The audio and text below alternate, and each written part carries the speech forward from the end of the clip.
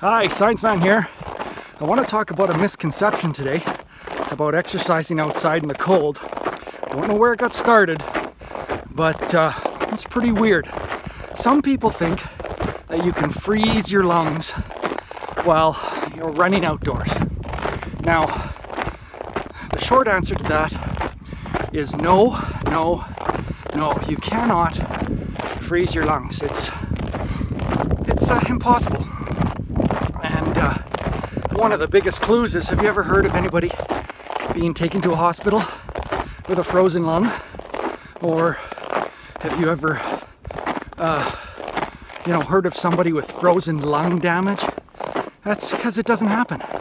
And the reason is that your pharynx and sinuses are extremely efficient at warming air as it comes into your body.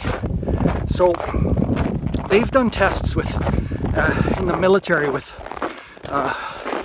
soldiers breathing very rapidly with minus 50 degrees Celsius air, and they don't suffer lung damage. So I know myself, I've run 4-hour races in minus 30 degree conditions. Not pleasant, and you have to dress properly,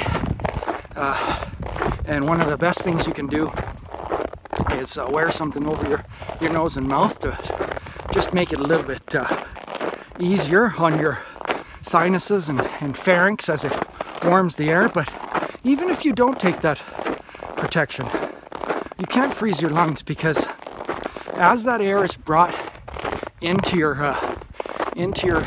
pharynx, your body is extremely efficient at warming it and humidifying it. And that brings me to where this myth got started, because you do suffer, a lot of people suffer irritation when they run in cold weather, and that's normal. And the reason for that is not because of the cold air striking your airway.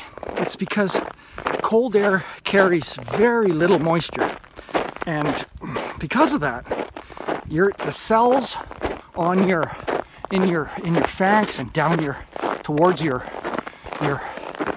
bronchioles have to really work at supplying moisture to that air. And what happens is those cells along your airway get irritated because they get dried out, and that's a real phenomenon. That's not a myth.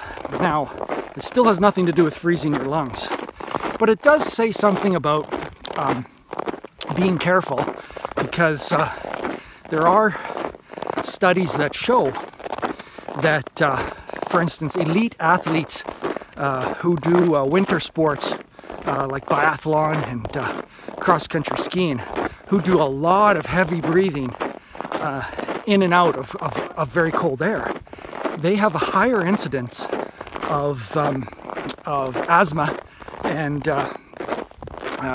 airway irritation problems. And of course, if you have pre-existing conditions, if you have asthma and or if you have any sort of airway or lung disease, you need to be extremely careful about running in cold air, because that dry air can not only irritate your airways, but it can actually trigger something called a... And at that precise moment, my battery went dead on my phone, ironically due to the cold, when I was trying to say the word bronchospasm. A bronchospasm occurs when a bronchiole, those are the small tubes leading to the alveoli in your lungs, contract. And that's because the smooth muscles surrounding those bronchioles tighten.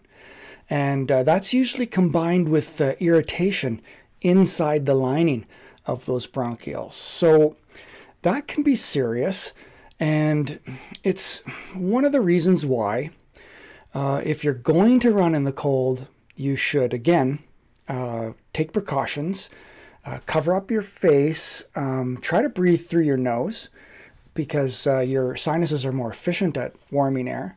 And also be reasonable. Test it out a bit in the cold and see how you do.